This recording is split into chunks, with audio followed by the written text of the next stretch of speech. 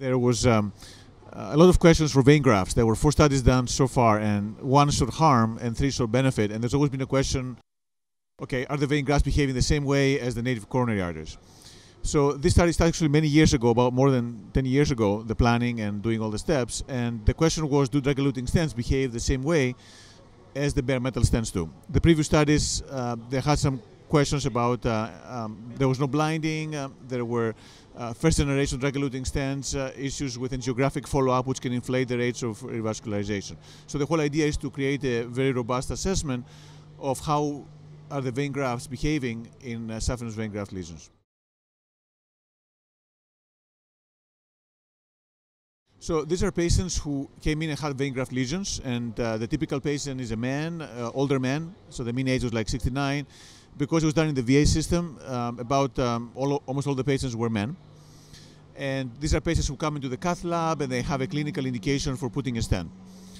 About half have previous myocardial infarction, 60% have diabetes. These are people with a lot of comorbidities as well. So we randomized people, 597 people were randomized to drug-eluting or bare metal stents. And then they were followed clinically, and the primary endpoint was the 1-year target vessel failure rate, and that was the composite of death, myocardial infarction, and target vessel revascularization. What we found is that there was no difference between drug-eluting and bare metal in the primary endpoint. And then we looked at the full follow-up, which was 2.7 years median follow-up time, so much more longer follow-up, and there was still no difference. The curves were on top of each other, no difference in any of the secondary endpoints in terms of mortality, myocardial infarction, target vessel revascularization, triglyceride revascularization, everything was similar in the 2 groups.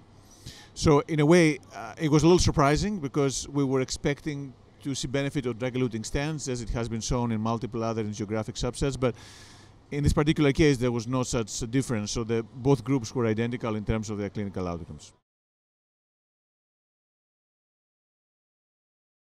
Drug-eluting stents are obviously more expensive.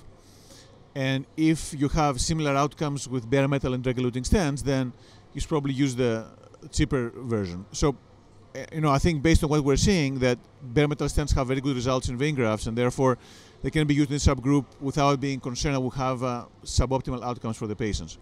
But I think the other component is that despite all that, with both groups, the event rates were fairly high. I mean, you have like about 7–8% mortality at 1 year, high rates of TVR, high rates of TLR. So I think we realize, and people have seen in the past, that vein grafts, once they start failing, they don't do very well no matter what you do to them. So the question is, what can we do to make the outcomes better? And one potential possibility is to open the native instead of the vein graft. Now, that can be complex because they often have CTOs and other complex lesions. But if the native can be recanalized, that might be a preferred way to prevent the restenosis and the recurrent failure of the saphenous vein grafts. Actually, we do want to do a study in which people with vein graft lesions are randomized to either fix the vein graft or fix the native coronary, whether it's complex or a CTO or whatever lesion it is. And the hope is that by doing that, then that randomized study will show that treating the native, that will be beneficial. Now, the challenge there is to do these complex lesions, you have to have expertise, a lot of experience doing these CTOs, bifurcations, calcified lesions. So it may not be available on everyone in every cath lab right now, but the hope is that as things go by, more and more people will be able to tackle these complex lesions successfully.